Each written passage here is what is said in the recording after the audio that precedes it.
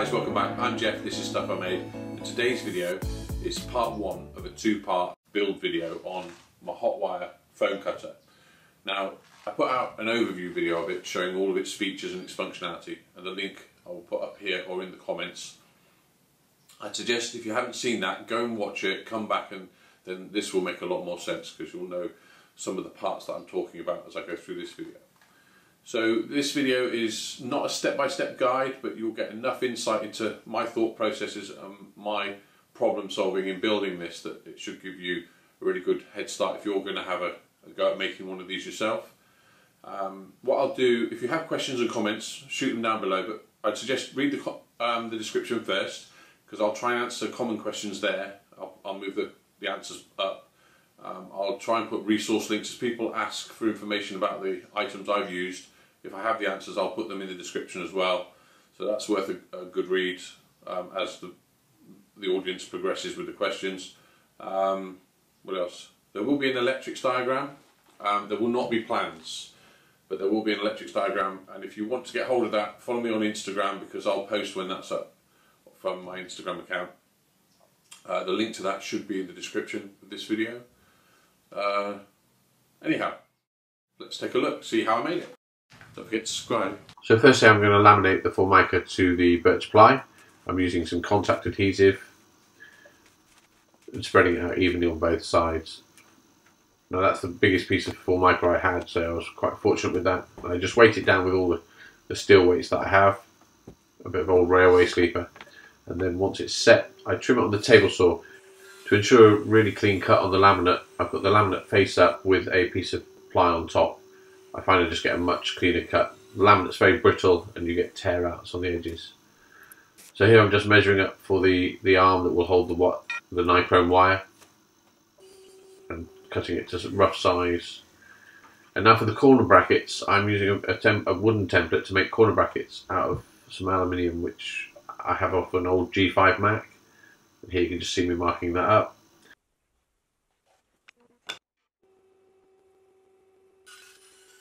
So this is a bimetal blade and it cuts through the aluminium very well. I'm able to easily cut these templates out. I think it's about 3 or 4 mil thick aluminium.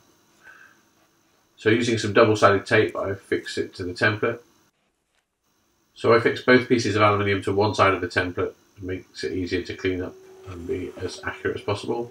And then I'm marking up half the width of the aluminium extrusion so that I can punch for the drill bit and drill the holes that will hold the bolts and T-nuts, allowing the extrusion to slide on. I find when drilling through aluminium, if you have a backer of wood, it can lift the aluminium off and create a burr on the other side, but if you drill through when it's pushed against another piece of aluminium, you get less of a burr on the other side of the hole.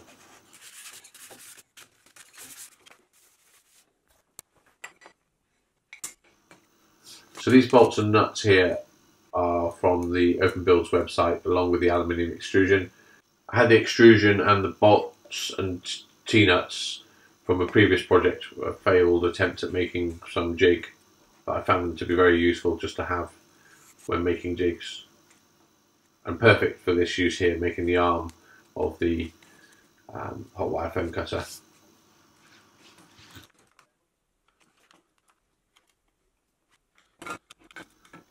I didn't film all of this, but I drew a pivot hole and a locking hole in the aluminium extrusion.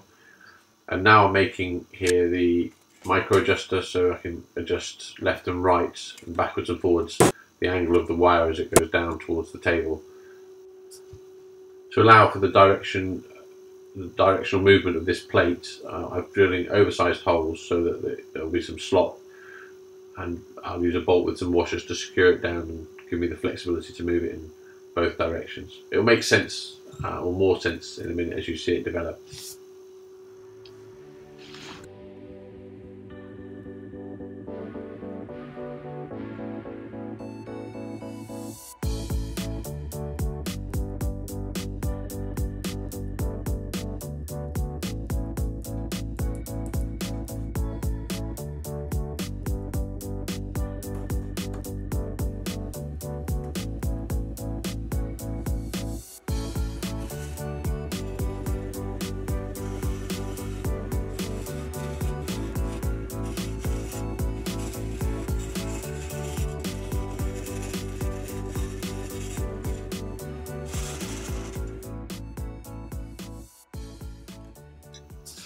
So here you can see the T-nuts and bolts with the washers and the oversized holes allowing for movement left and right, and then obviously you can move forwards and backwards in the channel of the extrusion.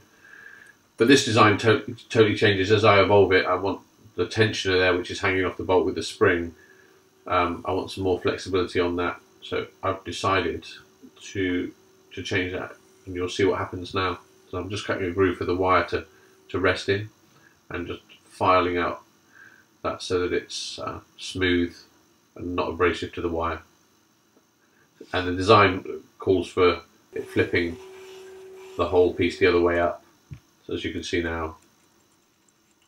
And you can see further back there I have a riser, a bolt with a spring on it, and that the tension is going to be along the arm, the top side of the arm.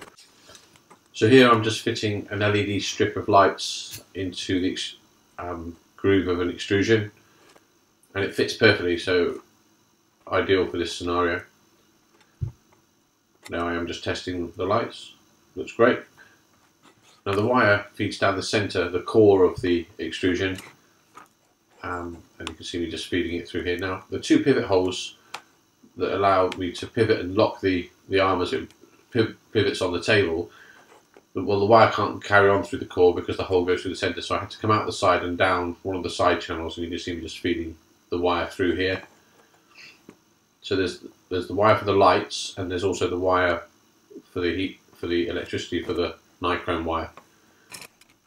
And as I feed this extrusion back into the T-bolts, you can see the wire coming out the centre core there, but it also wraps around and makes a little corner here back into the hole.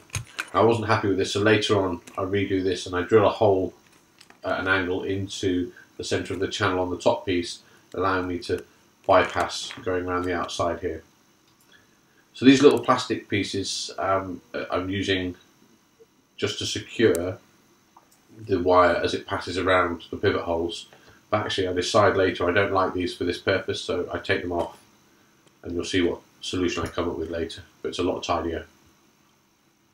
I think the whole thing about this build is, as I did one thing, I thought of a better idea and redid it, and that's probably why it took so long, but I kept evolving the design, so you can see that it looks quite untidy. So here's the solution I came up with, and it's a piece of foam cut slightly oversized and just pulled up inside the extrusion, covering the wire. And then I've got little plastic end caps that come with these extrusions, and I've just drilled and filed a hole there to tidy up the wire management. So just using some 24mm birch ply as the back piece of the foam cutter, and this will hold the pivot arm, so there will be an arc cut out of this and a centre hole to pivot and lock the arm. And I'm just marking it up now, ready for cutting up the bandsaw.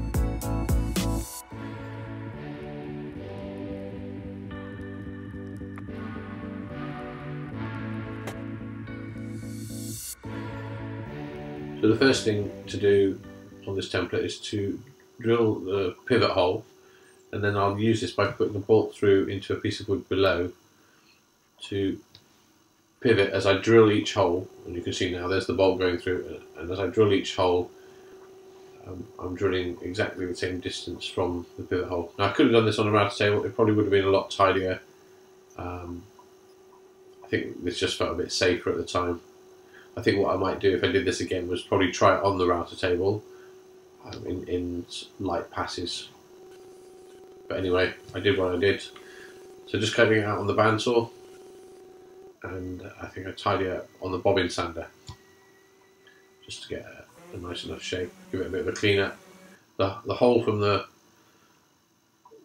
using the drill bits, you can see it's a little bit rough. So what I do is I make a little tiny stick sander by using some spray on adhesive and a strip of, I think I used 80 grit just to tidy this hole up.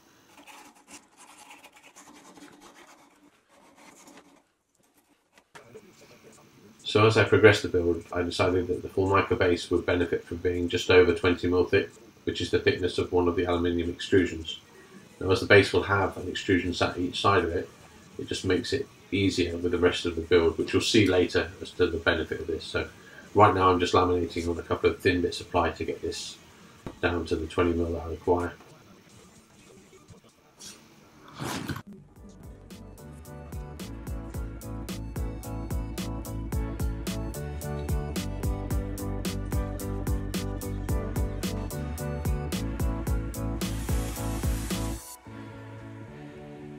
So I'm just getting rid of the oversized bits from the additional base, making sure it's all square.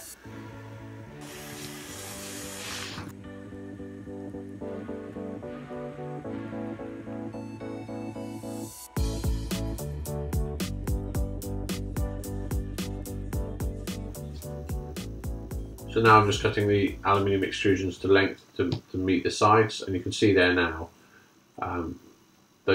having those pieces the same height means that when I create these two pieces which will hold the arms and then screw underneath of the base, that it all just fits nicely.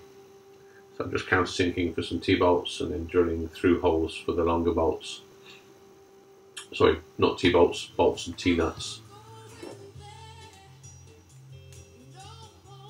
If you haven't seen my video for those cable connectors, I'll put a link below. It makes it very easy to just switch tools and not have to ravel up cables. But yeah, check that out. So here you can see the aluminium extrusions sliding onto the bases, the base supports, and then tightening up. And now I rest the top on and it's all pretty much level. I wanted the aluminium extrusions just to be the thickness of the veneer below, so that they didn't extrude, or protrude rather, above the top. So just working out what I need to cut out of the back of the base there so that the arm has space to pivot. I'm just using the scroll saw in this instance because I wanted as clean a cut as possible on the laminate. So I put masking tape down first. I did a little test cut in there with masking tape to make sure that it was a clean cut, and it was. So when the arm pivots, I hadn't cut quite enough out. So what I've done is angled the scroll saw and I go back and nibble a bit at the top edge out. So now I'm just angling the blade to cut the base. So I have two front feet to make and a back section. And I decided that I wanted this angled look to complement the front angle. And I'm just marking out, removing some of this section here because I need the space for the electrics. So I'm taking out an angle on both sides and then straight along the back. It actually creates quite a unique looking shape. I quite like this.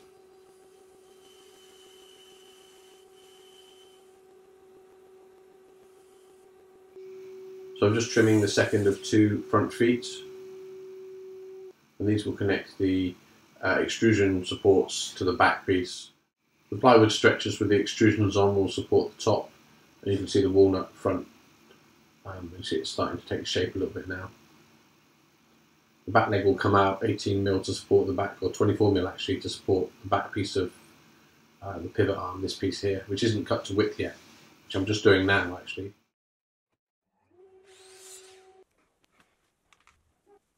So I'm clamping down and squaring up the front feet so that I can countersink and screw from above. I seem to get more questions about the tools I use when I post a video, so I'll answer one that I predict. The countersink bit that I'm using is a Festool Centratec, and it's brilliant. Yeah, that's all I can really say about it. I just love it.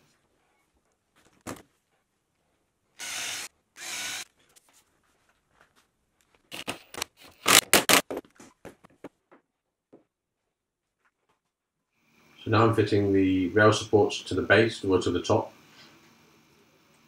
and I'm just squaring them at one end, at the front end, where the walnut piece will sit, clamping it up. I'm using the 1, 2, 3 blocks to just mark out some spacing to save measuring. It's just a lot quicker. So I'm just extending the line out from the extrusion so that I can remove a section of the back here to allow for any clamps or rails to go in. That piece was cut out of the bandsaw, I didn't video that. So I clamped the bottom piece to the pivot arm support, then mark halfway in, ready for the pre-drilling some screw holes. And I only use screws, no glue here.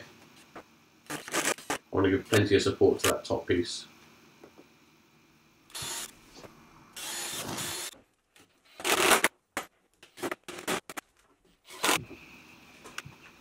So for this project I needed to make a few epoxy knobs, some with threaded inserts, some with bolts. I won't cover it in depth here, but I do have a separate video which I'll post a link to in the comments, and try and post one here in the video. So if you're interested in that, go and check it out. Otherwise, I'll just give you a quick overview. So basically, I've used a resin, a quick set of resin here in this instance, with some black pigment, and I'm pouring it in a chocolatiers mould around threaded inserts. I do create some with bolts in as well. So anyway, I think that'll do for part one. I'll try and complete part two and get it up early next week.